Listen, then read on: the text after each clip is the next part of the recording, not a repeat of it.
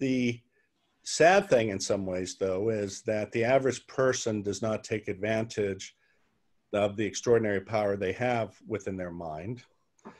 And it has to do, unfortunately, also with our evolution as a species, where oftentimes, instead of respond to these very positive events, it's the negative ones that are more sticky. And the reason that is of course, that positive stuff doesn't kill you.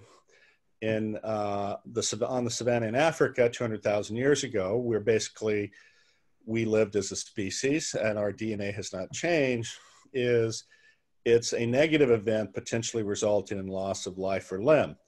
So when negative events occur, or you have those lessons, they are much more sticky to you because it means life and death. And on an intuitive, deep level, this is what happens.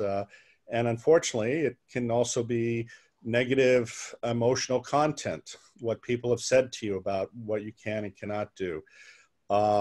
Situations where perhaps falsely, we created a narrative in our head that was negative, and it has stuck to us.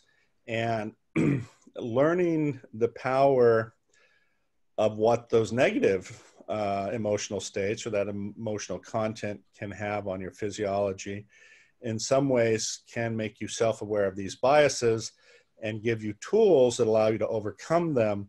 And I call them brain bugs, these evolutionary brain bugs that exist with us based on our evolution on the savannah in Africa, but in the modern world are not helpful.